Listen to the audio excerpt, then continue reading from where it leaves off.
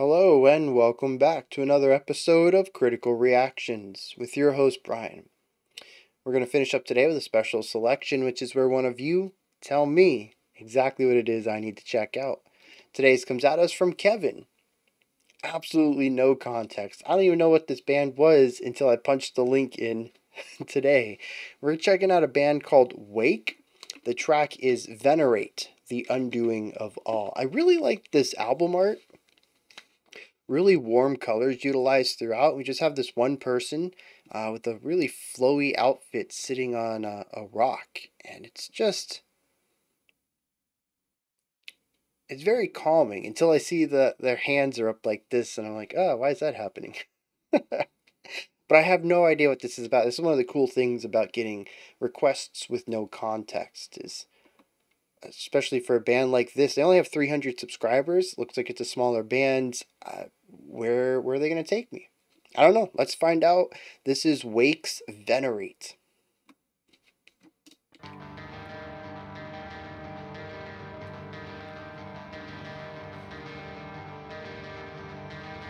Yeah, so we're in a nice compound pulse right here, 3.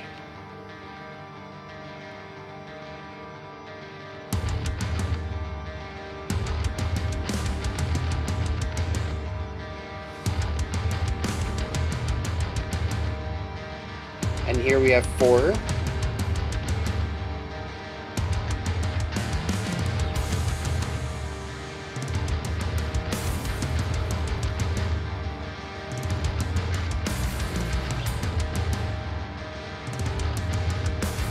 Yeah, so we have 3 notes per 2 beats, which is hemiola right there.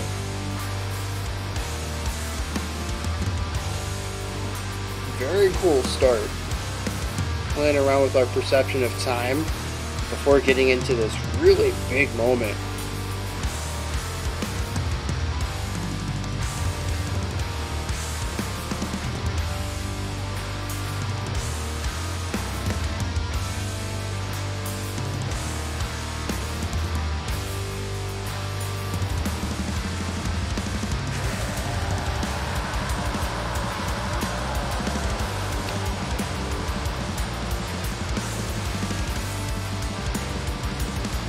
I love this ghost note pattern right here.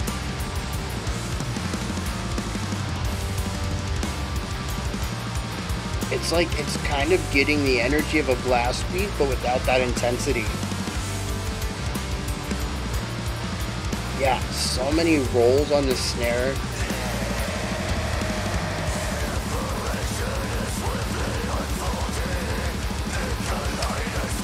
I knew it was going in this direction too.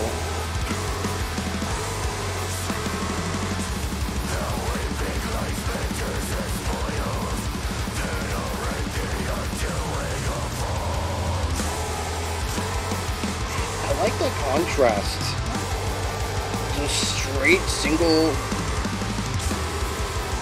When we come back to the verse, I'll show you.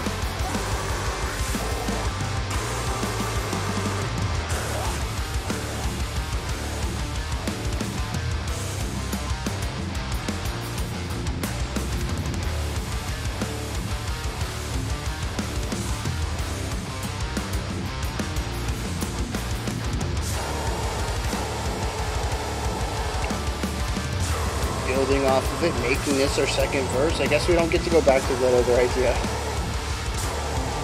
Really cool atmosphere.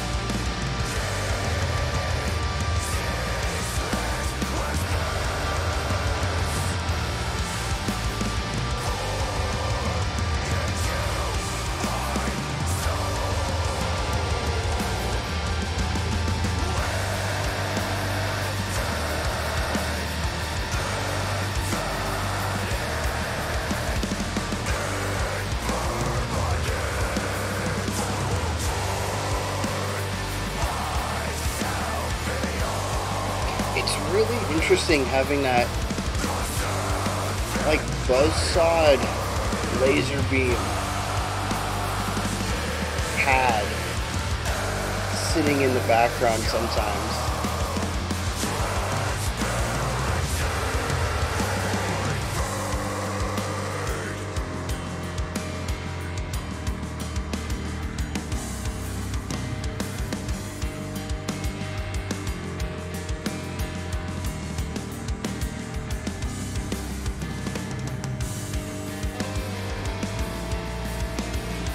Such a fuzzy sound. Golly. That distortion, that rumble is just everywhere.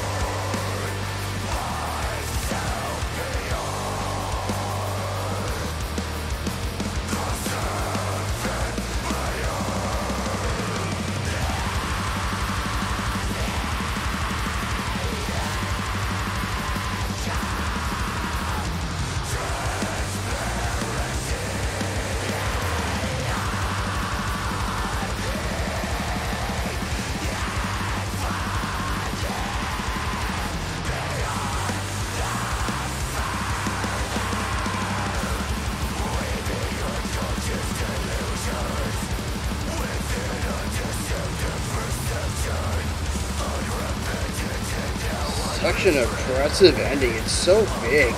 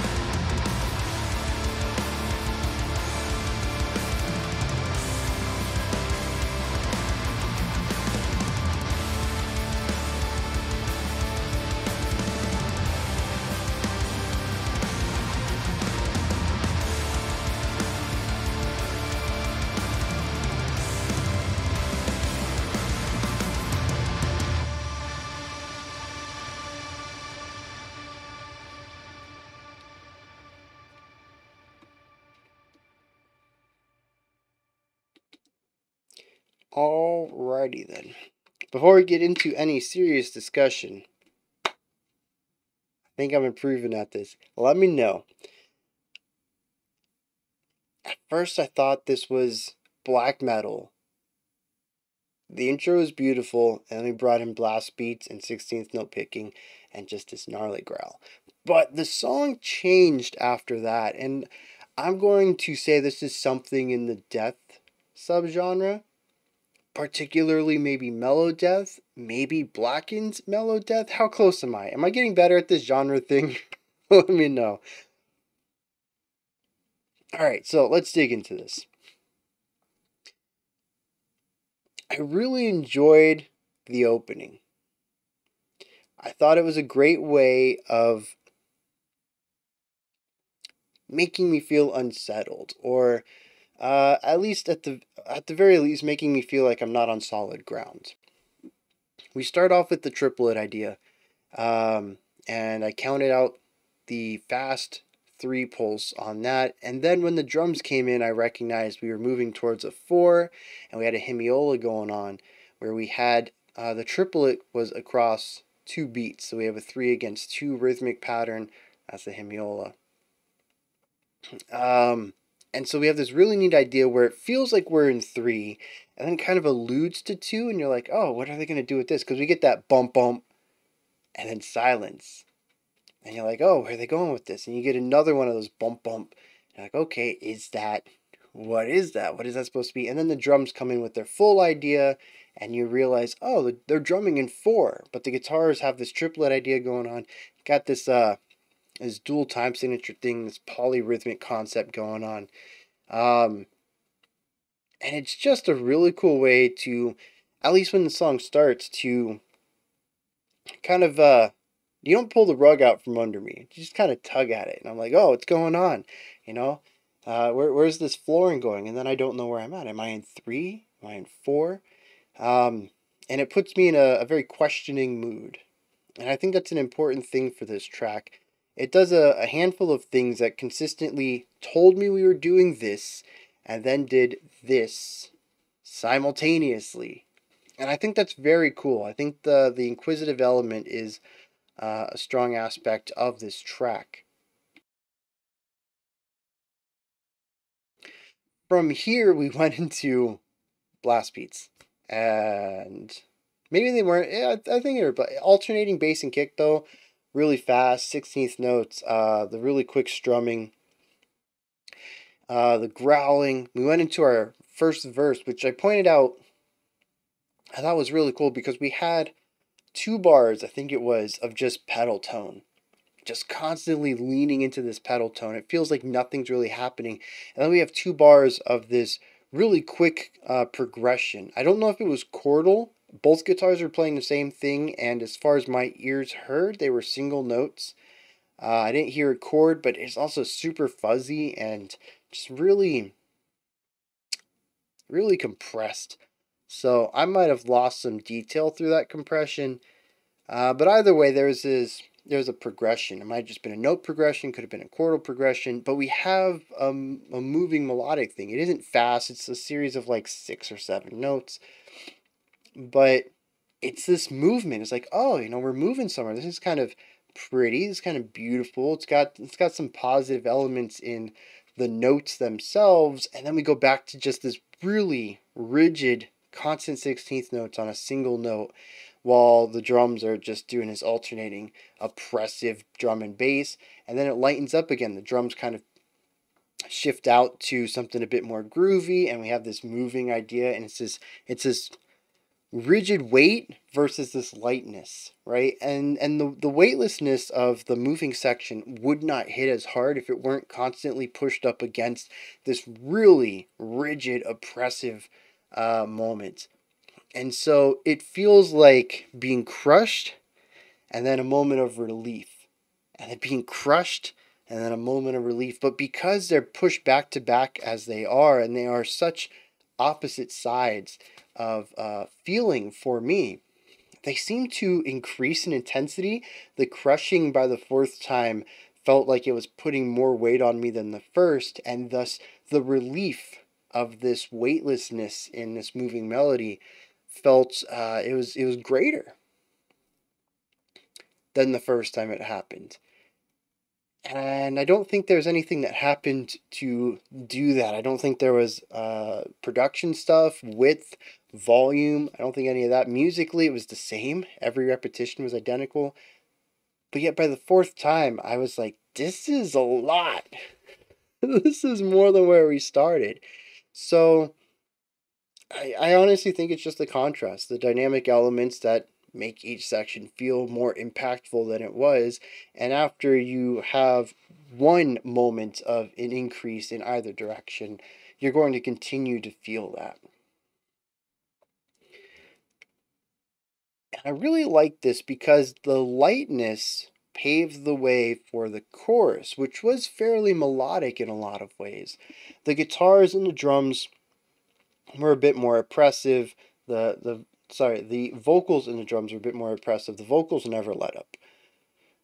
We had one section that I couldn't tell if it was a violin-esque instrument or if it was a choir or even just a single higher pitched vocal.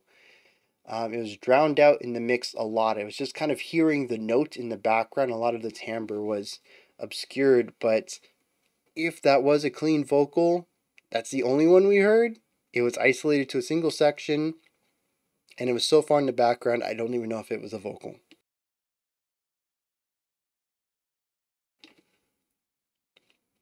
So the vocals never let up. We just have this heavy growl all the time. Sometimes it's centered, which brings this directed force, and other times it's split out to the sides, which brings in this compression, this horizontal compression. It just kind of fills out the sound sphere on the sides and makes everything feel closer to you. It is all about this weight, right? And the track is called The Undoing of All. I don't know what venerate means. Let's look it up, because that's a good way to learn about things, is to educate yourself. Someone presents you with information and you're like, let me try to fit this into the old brain. To regard with reverential respect or with admiring deference. So, just the other day, wasn't it? We were talking about reverence. And this is to regard somebody with a reverential respect as if you were in reverence with them. Or in reverence to them. Interesting. Venerate, it's a verb. A verb like, I will venerate you. Let me see this in a sentence. I'm not sure where this would put, how you would make a sentence. Why doesn't Merriam-Webster have a sentence? Now see, if we have I am venerated. I am regarded with reverential respect. To honor with the ritual act of devotion is it's a transitive verb. Okay, I got it now. I don't need a sentence. I mean, it would help, but... Oh, a writer venerated by generations. She is venerated as a saint.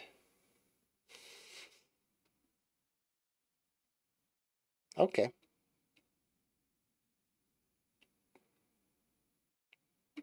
I see how it works. All right, so interesting. This is just venerate by itself, the undoing of all, which is interesting too. But I'd say there's a lot of gravitas to undoing everything. Anything that could undo everything definitely deserves reverence, deserves to be venerated. To have the mouth agape in awe. What was I talking about? Beautiful lines. Oh, the vocals. The vocals being impressive. Yeah. There's definitely an awe to the weight that the vocals bring, especially when paired with the drums, which it frequently is.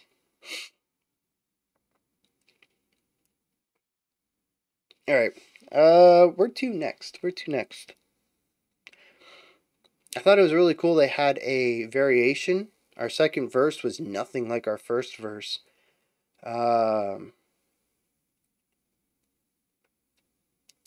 It was more melodic, but it also kind of lacked the weight. And then we went back to the chorus. So we had a verse, chorus, but it was like A, B, C, B, which is cool. So then we have a series of events, and I'm not sure what happened here. I don't think we came back to a chorus after this. If we did, I didn't pick up on it. So I'm kind of seeing this as A, B, C, B, D, E, F, G. Song's over.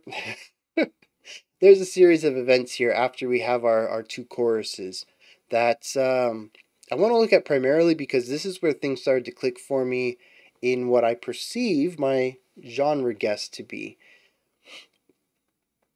There is a lot of weight that goes on in here, but there's also a lot of levity. And the levity comes in the form, much like in our opening verse, of melody. The drums have more melodic and groovy elements that we get out of them. It is not the constant rigidity that we hear in the opening section, the alternating bass and kicks.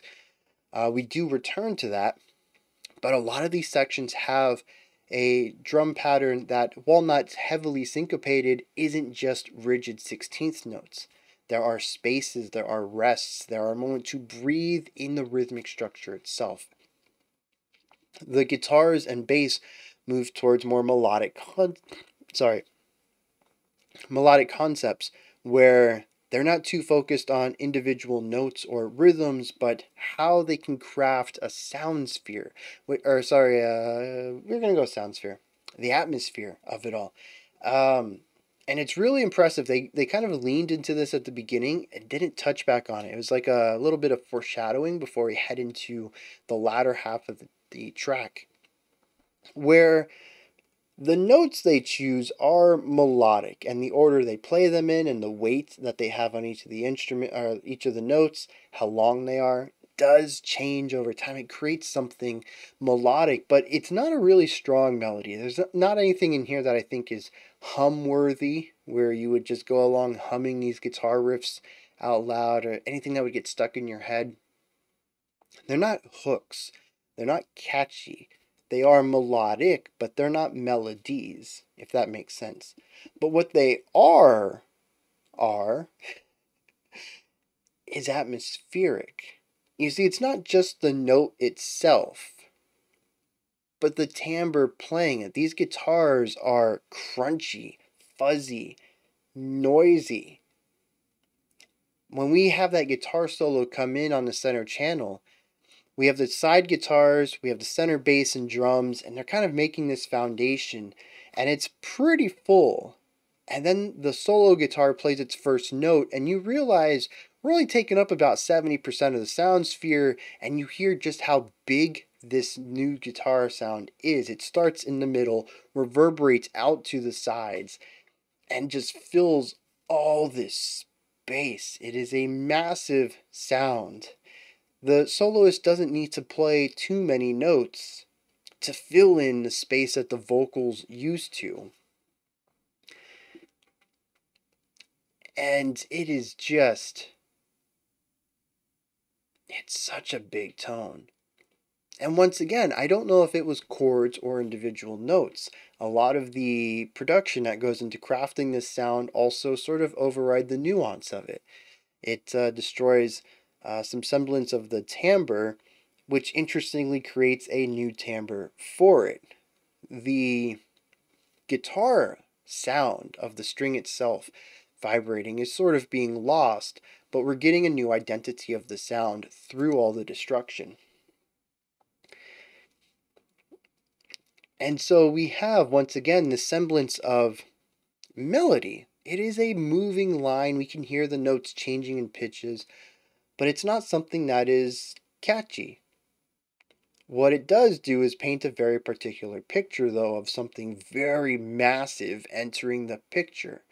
A lot of space has been carved out for it, and it has taken more. This concept that I think is highlighted here and utilized elsewhere is one of the big aspects to this track.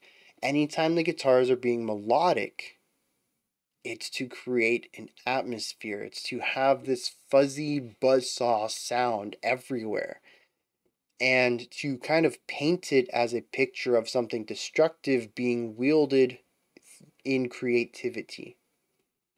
Stuff is being crafted out of this massive sound. It fills so much of the art here.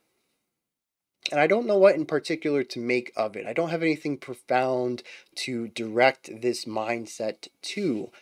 Maybe when we hit the lyrics, I can make some things click and come away with a larger idea here, but I don't think it was an accident that so many times when the guitars moved towards something melodic, it was more about filling space with their sound and having movement to it than creating a melody despite being melodic.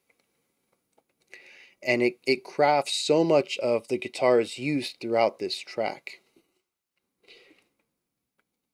Now, to wrap up this song, we head into the outro, which is just bone crushing. We bring back the fast drumming, the blast beats. I was going to call them brass beats. I don't know what that is, but that sounds pretty cool. I got to make that up. What is a brass beat? It's like a trumpet and drum thing. I don't know. I should make it up. We bring back the blast beats. We bring back tons of notes in the guitar. Sometimes they're stationary, sometimes they're moving. The vocals are pushed from the center channel to the outside and is compressing the sound in. It feels like it is crushing it. You have 10% of space on the inside, on the outsides, and you've wedged something that should take up 20% of space in there, and it doesn't fit. You are literally wedging it into the outsides, and it's putting pressure on everything in the center. And it is just constant. The guitars have decided to push themselves up in pitch, and we are at a higher range than we have been throughout the rest of the track, which also kind of, to me, feels like this weight that's been moved into the upper range that's now pushing down on me from the top as well, which is not something we've really had before. I kind of spoke about that feeling in the opening verse of having this pressure put down on me, but it was pedal tones. That weight was coming from the low end. This is literally a weight above me pushing down. We have the vocals to the side of me pushing in. The compression, the tension of this section is exceptionally palpable. And then it just ends. I'm not sure what to make of that yet.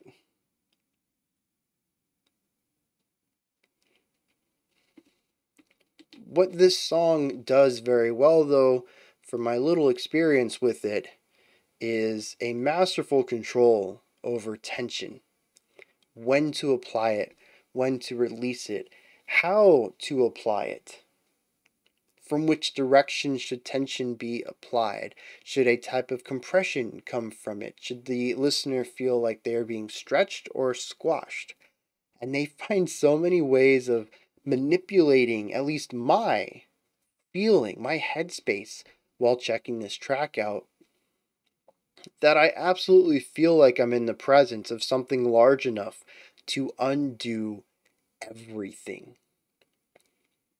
There isn't a single instrument on this track that doesn't feel larger than life, either most of the time or all of the time. The vocals definitely land in the all of the time. They are just massive.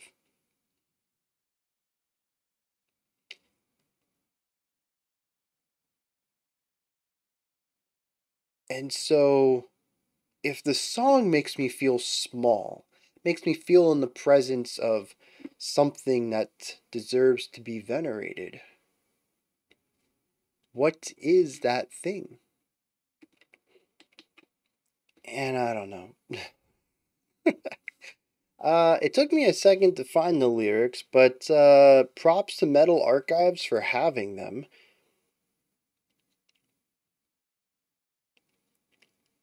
I honestly don't know what this is. There is something very large coming to undo everything. But here's the cool thing, is that we have the sentence in the opening line, venerate the undoing of all. I don't think it is specifically an entity that we need to have reverence for, but the sheer concept of the undoing of everything. Calls it a kaleidoscopic cluster of chaos. It's an aberration that swiftly unfolds and is omnipresent. It is something that will undo everything, something that the event of this should be venerated. There's a lot of elements in here, though, where on a surface level read, a real quick glance through, which is how I typically do this, kind of go over my head. But there are some really cool lines in here. Now, interestingly, there is an I, and it takes a long time to get there. But it says, with an emphatic impermanence, I will drag myself beyond the seventh layer, past the edge of transparency, and fade.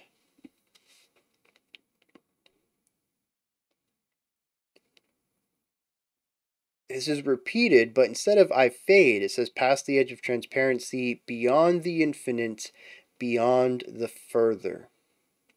So, impermanence is lacking permanence, something that isn't around forever. And he says, I will, wait, with an, it's not saying I'm impermanent. He says, I have an impermanence. With an emphatic impermanence, I will drag myself. It's used as a description. Anyways, that through all of this chaos around me, I will fade away. I will go past transparency. I will go beyond infinite. I will go towards the endless reaches. And you'll never see me again. Weaving unconscious delusions within a deceptive perception, unrepentant and now unrestrained, a cosmic defenestration. Which I love that line. Defenestrate is just a very cool word. Its definition is to yeet something out a window. To chuck something out a window. To force something to exit a room through a window. I think the window is an important aspect of it. It is to defenestrate. And he calls this... It is possible that this entity is what is bringing this chaos. And through seeing this chaos, they have decided that instead of undoing everything, I will simply leave. I will get to the farthest reaches where no one can find me. And he calls this the cosmic defenestration, which is just such a cool concept. There's no windows in space though, bro. And then we end the track, just says, venerate the undoing, venerate it all. Which is just like, put everything into perspective, feel feelings of awe about everything, the chaos that grows and creates and the chaos that destroys. Venerate it all. I don't know if that's necessarily what they're going for, but those are some very larger than life ideas that fit well with the concepts in the music about this larger than life crushing power that there's also beauty to, which I completely forgot to touch on. The atmospheres that the guitars make, I even mentioned at the beginning, they're gorgeous. There's some really beautiful elements going on underneath this crushing weight, right? And it creates this schism, this not a schism, a paradox, where it is disgustingly beautiful. Something to both fear and be in awe of. And I wonder if that's what this is all about, because the music reflects that very well. It's a being or a concept, maybe even calls it a cluster of chaos, and it might not be a physical being, but just more of a metaphorical representation of chaos itself. It can both build and destroy, and you should have reverence for chaos and everything it can do. Be in awe of the world around you. It was born from chaos, but also don't forget about the power that chaos can have at breaking things down. Those are just my thoughts, though, on Wake's Venerate the Undoing of All. What did you think?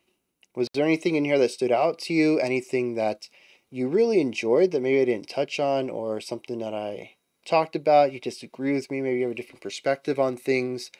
Let me know. Put that stuff down in the comments. Above the comment section is a description box, and there you'll find a link to Linktree. Takes you here.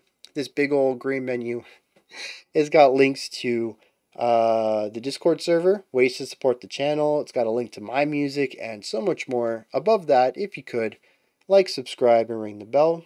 Greatly appreciate all three. Alright, that wraps it up for today. We'll be back tomorrow. We're going to check out another track that features, has a strong bass feature to it to go along with Bass Week, and another special selection. Until next time, remember to be critical, not cynical of the music you listen to. And have a fantastic morning, afternoon, or evening, whenever you choose to watch my videos.